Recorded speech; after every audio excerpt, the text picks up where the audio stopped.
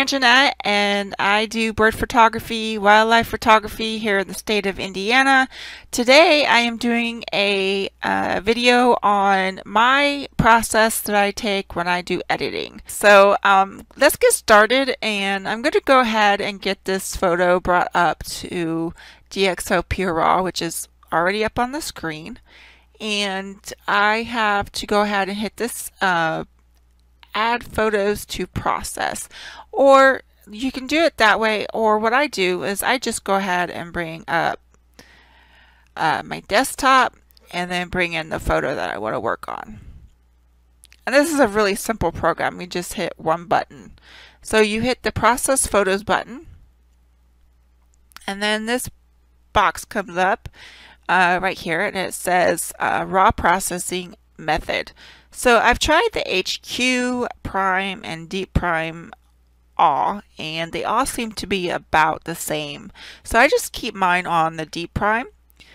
And then down here it says format and output format, and that's just the format that you want to save your photo in after you're done processing it, and it's either JPEG or DNG. Now, from what I understand, JPEG it's already embedded all the data into your photo, so you don't have as much freeway to process your image or do changes and stuff like that. It doesn't do as well in the post-processing. And then for DNG, I think it's similar to like a raw file, so it retains most of the data of your photo, which makes it better to further edit your photo and like say Lightroom and things like that. So I'm going to hit DNG, and then down here it says destination folder, and then you can use a custom folder or DX folder in the original images folder. Today I have it on my desktop because I want it to be easy to access. So I'm going to hit process, and then it just takes a few seconds to process the image, and then once it's completed processing, it'll bring up a box that says processing done, and I'll show that here in just a second. Alright, so here's this processing done box, and it says what do you want to do next. You have three options. You can go to Explorer, probably to see the photo in Explorer, and then view results, which shows you the results here on Dxo Pure Raw, and then you can export to different places. And I just hit view results. And then it'll have this slider thing where you can slide it and you can see the before image and the after image, and it just really cleans it up quite a bit. Alright, so now we're all done in Pure Raw, so I'm going to minimize my screen, and now we have this one that's been processed through Pure Raw, and I'm going to go ahead and bring in Sharpen AI, and then up here I'm going to bring in the Pure Raw Deep Prime processed image of the downy woodpecker. Alright, and then I'm just going to drag down that, and this will also show you like a before and after once it's done processing. And on this program, on the Sharpen AI from Topaz, I like to play around with the sliders some, because occasionally, or actually most of the time, it'll just really overdo the processing. So like it'll sharpen it way too much, and sometimes it makes it look worse. Okay, so here's the before and here's the after image. Now it looks really good, I think, but the nose or the beak of the bird looks a little bit fake and a little bit too overdone. So what I'm going to do is I am going to play around with these sliders over here. So we have some model like choices. So you have like, you can change it. Right now I have it on, it's on out of focus, very blurry. And then you can just go ahead and click on that, and it'll bring up a whole bunch of different options. And I like to play around with this just to see if I can get a better outcome with it. And usually it's either motion blur very noisy or out of focus very noisy. So I'm going to go ahead and use motion blur very noisy and see what that does with my image.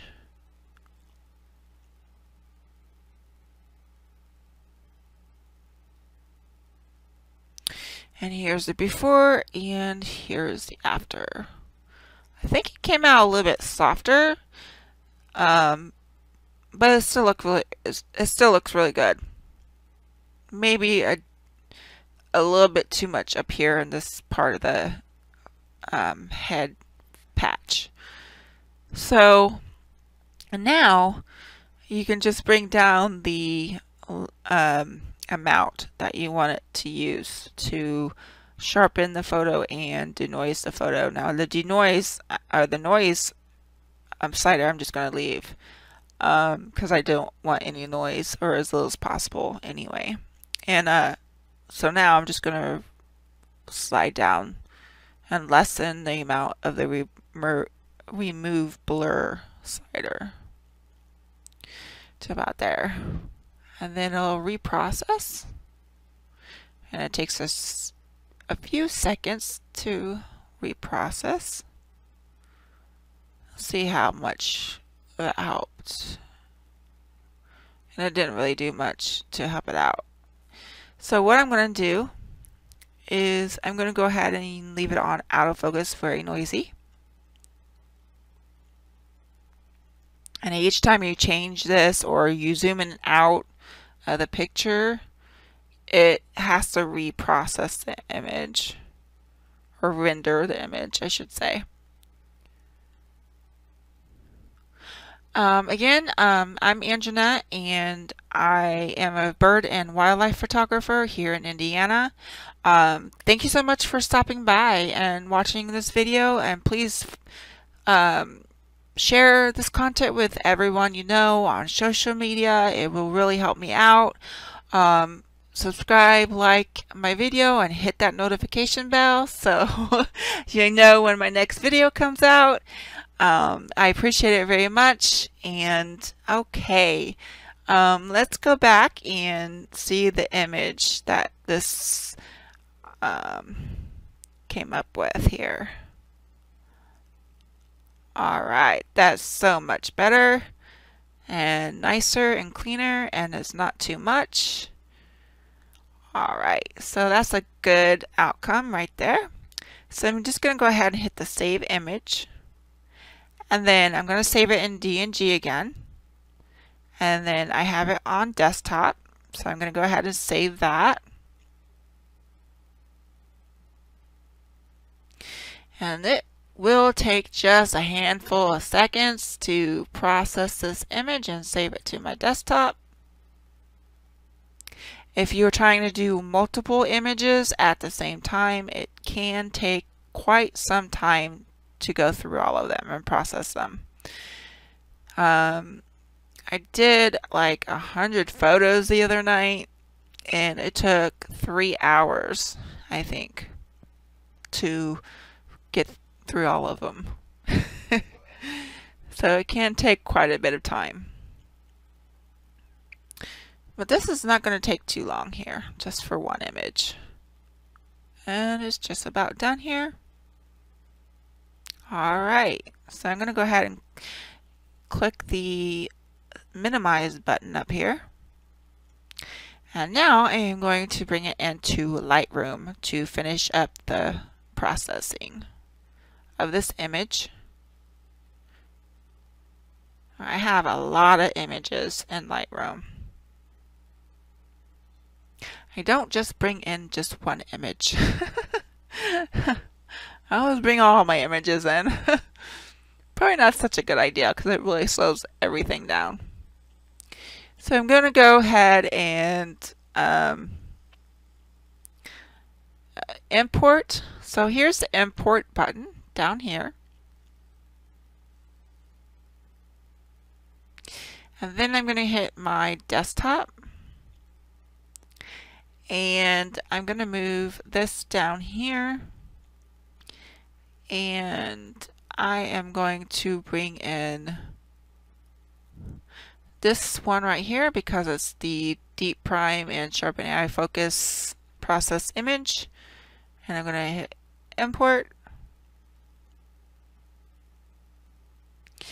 Now, for those who are just starting out on your editing and you want to know a lot of in-depth things about Adobe Lightroom, this isn't going to be the tutorial for you. There's tons and tons of tutorials on YouTube, and that will show you a lot more in-depth of a tutorial for how to use Adobe Lightroom on desktop. Today is just a simple basic editing that I normally do on my images, and I hope it is helpful still to those who haven't ever used Lightroom, maybe just a little bit anyway. And yeah, so let's get started. So right now I am actually in what's called the library module. There's different modules up here in the right hand corner up on top in the Lightroom window, and the only two that I ever use in a library and develop. And the library module is where you can view all your photos, you can do different views. You have the main view, which is for one photo at a time. You have the compare view, where you can compare photos to see if they're sharp, you know, what ones are sharpest. You can zoom in on them and each individual one. I don't know what survey view is. I've never used it. And then the people one is like if you want to find people in your photos and identify who you have pictures of. But I don't ever use that one either. So back to my loop view. And you can see the big picture right here of the downy woodpecker. So the first thing I'm going to do with this image is I'm going to go ahead and get over to the develop module. And on the develop module, you can do your basic editing and even more editing down at the bottom. There's so much more you can do in this program that I'm not even capable of doing because I've never taught myself how to do it. So, but for the basic stuff, what I do is I go ahead and crop my image, and I'm just going to crop it in like that. And I also want to go to a 4x5. So that's actually just going to do what I want to do it quickly. Right there. And it's done on the cropping. 4x5 is a good crop to use if you're going to do like Instagram and things like that. And then after I crop, I'm just going to use exposure. The exposure slider, you can change it up to brighten it up. And you can darken it down by sliding it downwards or in the other direction. I'm just going to bring it up, and that looks good. And then from there, I am going to add a little bit of contrast, probably like 4. And then on highlights, I am not going to bring up highlights because I don't want to clip them. And you can tell if you're clipping your highlights or make it to where the data is lost by this little triangle up here in the corner in the histogram. And for the histogram, you want your each side to be just a smidge away to indicate that you're safe on not clipping your shadows or clipping your highlights. And it looks pretty good from what I can tell. And then I'm going to bring up the shadows just a smidge, and the whites just a smidge, maybe not too much, like at like a 4. And I might bring down the highlights just a little bit more, like maybe right there. And then I'm going to maybe bring down the blacks, but I don't want to do them. I don't want to bring them down too much, so I guess I won't be bringing them down. So I'm going to be bringing them up by like 2. And then down here, we have some more sliders here. We have texture, we have clarity, we have dehaze, we have vibrance, and we have saturation. The ones I use is clarity, vibrance, and saturation. So clarity, I don't want to use that today. Vibrance, because we've already done that in the Sharpen AI and the Dxo Pure Raw. So vibrance, I'm going to bring it up just a smidge, so about 12, and then saturation about 5. And now you can see the after photo, and I'm going to go ahead and bring in the before so you can see the difference. And there's the before and the after.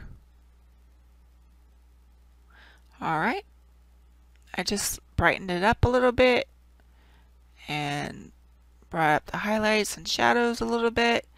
And then down here, I do play with these a little bit. And this is the hue, saturation, and luminance. So for the red, I'm just going to bring up the hue down, and it's not looking all that great, so I'm not going to worry about it.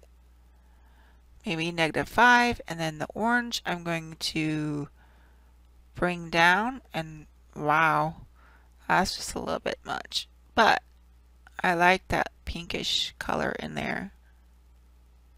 I'm going to go about there, so -28, and then I think that looks really good.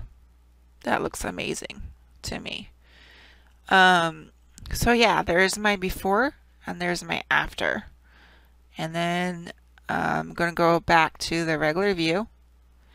And then I'm going to go back to the library module.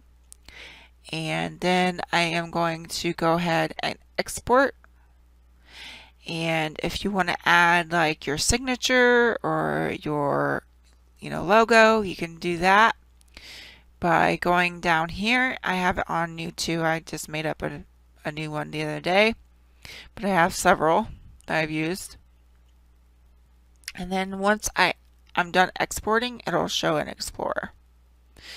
But before I do that, I want to go ahead and choose where I'm going to save it, which is going to be my desktop. And then select folder and export. Once it's done exporting, I'll show you the final image. And here it is.